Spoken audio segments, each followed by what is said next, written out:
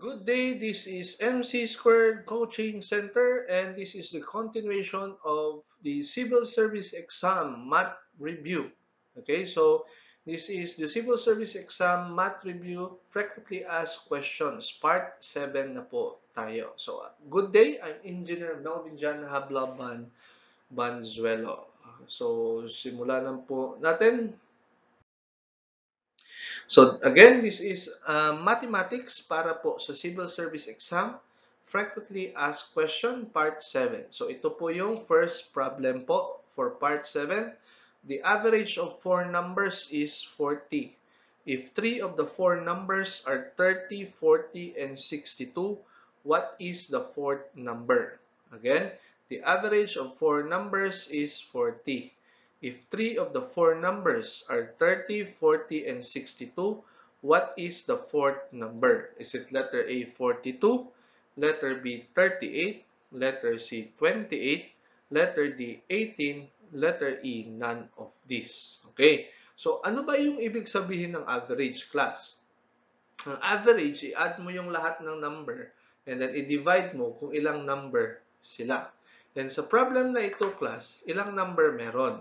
So, meron tayong 4 numbers. Okay? Meron tayong 4 numbers. So, ibig sabihin, i-add natin yung 4 numbers, then yung isang number, hindi po natin alam, given yung tatlong number, and given yung average. So, yan po yung mangyayari. So, 30, yan po, 30 plus 40 plus 62 plus x. Ano yung x?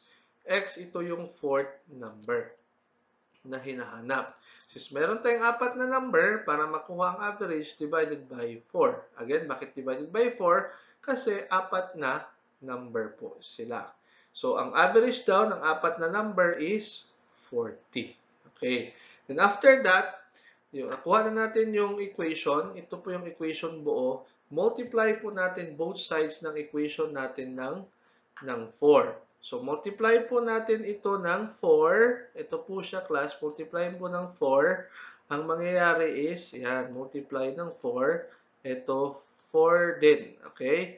So, pag multiply mo ng 4, multiply natin 4. Ito, class, pasok natin dito. And then, 40 times 4. Usually, ito, class, makakancel. Okay? Kaya, mawawala po ang 4 dyan. So, ang mangyayari, ang maiwan na lang is, ayan po siya. Okay? So, 30 plus 40 plus 62 plus x equals to 4 times 40. And then, itong 4 times 40, that is 160.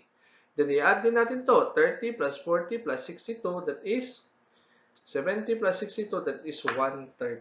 So, kaya we have 132 plus x. Saan galing yung 132? 30 plus 40 plus 62, that is 132. Plus x equals to 160.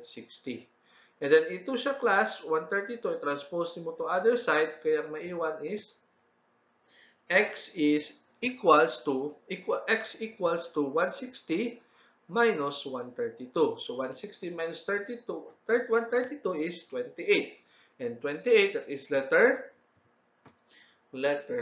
C. Okay, letter C po yung correct answer.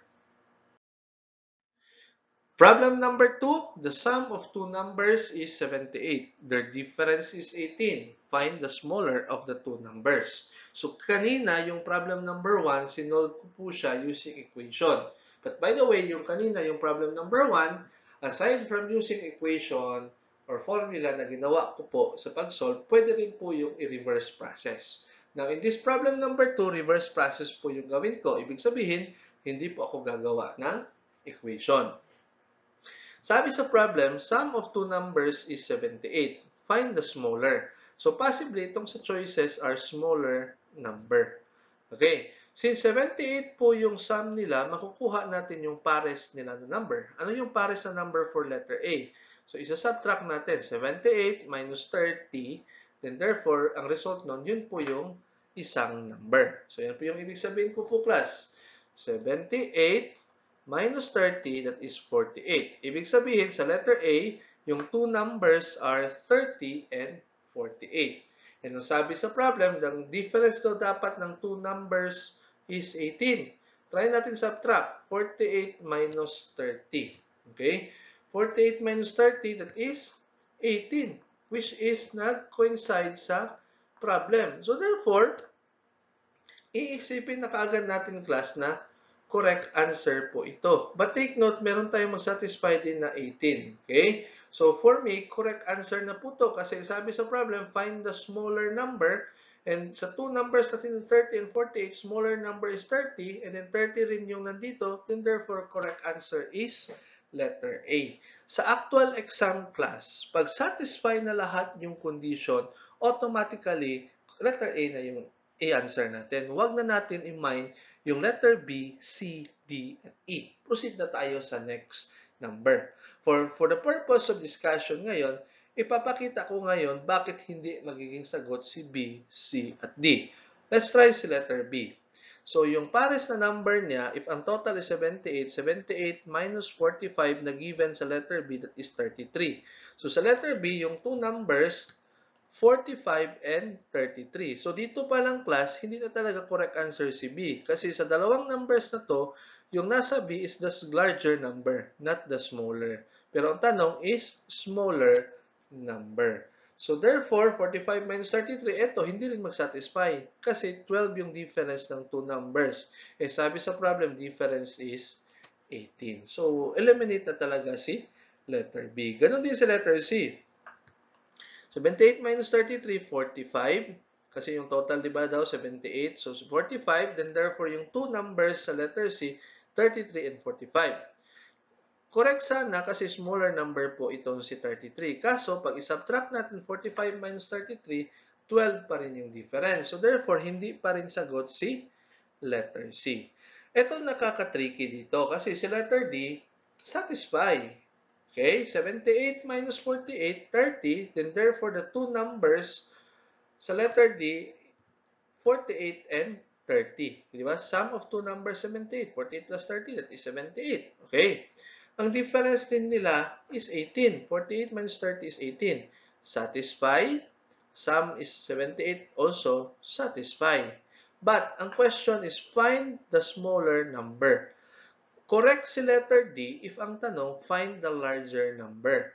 So, si letter D ang sagot. Kasi sa dalawa nila, ito yung larger number. Pero yung tanong, find the smaller number, ang sagot is 30. And ang 30, yan po si letter A. Okay, so, therefore, the correct answer for this problem is letter, hindi si B, hindi si C, lalong hindi si D, then therefore, that is si letter A. Problem number 3, this is a fraction, 15, mixed fraction, 15 1/3 minus 8 3/4. Is it letter A, 6 and 7 over 12? Letter B, 7 and 2/3. Letter C, 8 and 2 over 7. Letter D, 7 and 2 over 7. So, let's try the given. So, paano nga mag-simplify nito, class? Ito ha. Ito siya, i-multiply natin. Okay? Tapos, ito siya, yung result ng 15 times 3, i-add natin dyan. So, ganun din mangyayari dito. Multiply, and then, add. Okay? So, ang mangyayari niyan, ito na siya. Okay? So, 15 times 3 or 3 times 15, yan po siya, 3 times 15 plus 1, yan po yung sa numerator. As is lang over 3 minus 4 times 8, yan po yung 8 times 4 plus 3. Okay, so 15 times 3, that is 15. So, 15, no, not 15. 15 times 3 is, that is 45 plus 1. 8 times 4, that is 32 plus 3. Then over 4. So, ang result niyan, 46 over 3 minus 35 over 4. Now, hindi po natin ito madiretso subtract kasi hindi po parehas ang denominator. Sa fraction kasi, ma-perform mo lang pag parehas yung denominator. So, gawin natin, cross-multiply. Okay? Ano yung sabihin sa cross-multiply? 4 times 46 and then 3 times 35. Ang result nun, i-add natin. So, ibig sabihin yan, class, ganito po siya. So, ayan, 46 times 4, yan po siya. Then, 46 times 4, no, may mali po pala ako class. Sorry, hindi po plus. So, sorry po nito, hindi po plus kasi subtraction pala po ito. Then, therefore, isa-subtract po pala. Okay? So, at least nakita ko po yung mali. So, 46 times 4, yan po siya, 35 times 3.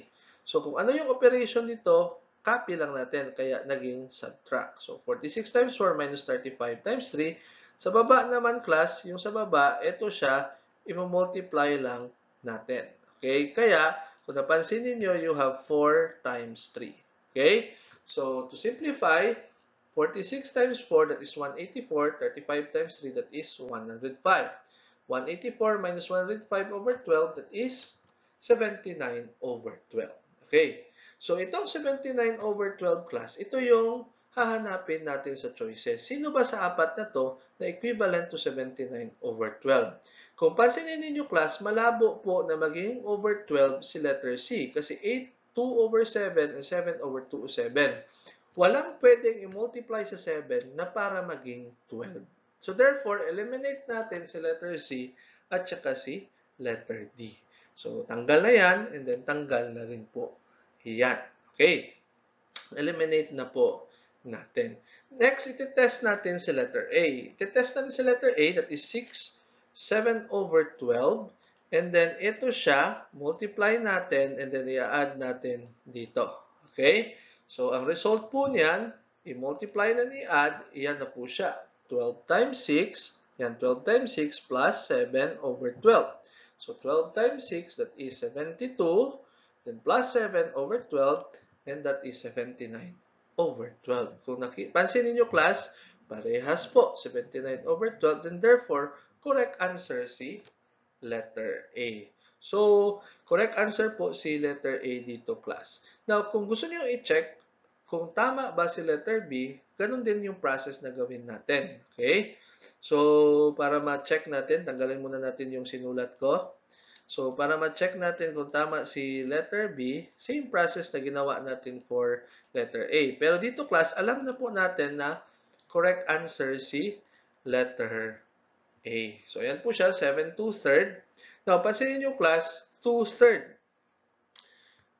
Dapat gawin natin 12 ang denominator para maparehas sa answer. So, pwede na maging 12 pag i-multiply mo ito ng 4, then multiply din mo ng 4 yung numerator. So, pag i-multiply mo ng 4, ito times mo ng 4, times 4, then ganoon din dito times 4. Parang walang nangyari kasi parang nag-times 1 ka lang.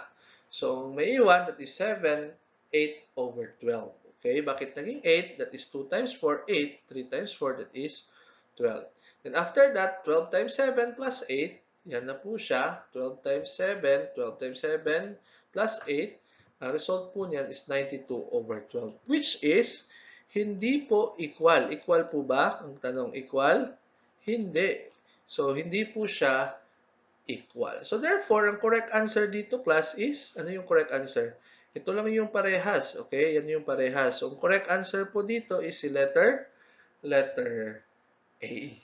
Okay? So, yun po yun for problem number 3. Again, if may tanong, message nyo lang po ako sa Facebook or sa Messenger.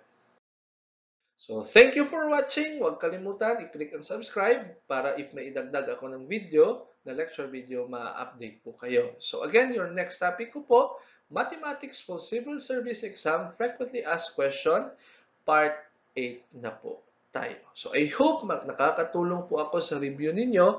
And again, if may request po kayo, i-message nyo lang po yung problem sa akin sa Messenger para magawan ko po ng lecture video. Again, thank you and have a nice day.